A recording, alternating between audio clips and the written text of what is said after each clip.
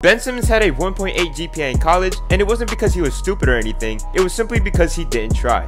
Coming out of high school, Simmons was the #1 basketball prospect, equipped with NBA-ready talent, but the one-and-done policy implemented by the NBA forced Simmons to take the collegiate route.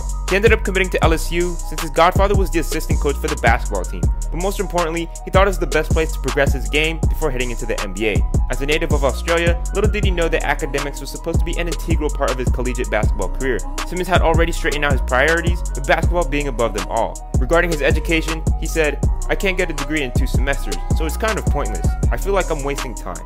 His grades were so subpar that he had to be benched at the start of one of his games late in the season. But his academic struggles came into light when Simmons was deemed ineligible for a prestigious basketball honor called the John Wooden Award, which required a student athlete to have a minimum of a 2.0 GPA. Nonetheless, Simmons would go on to survive a nightmare of a college experience and was selected with the #1 pick in the NBA draft.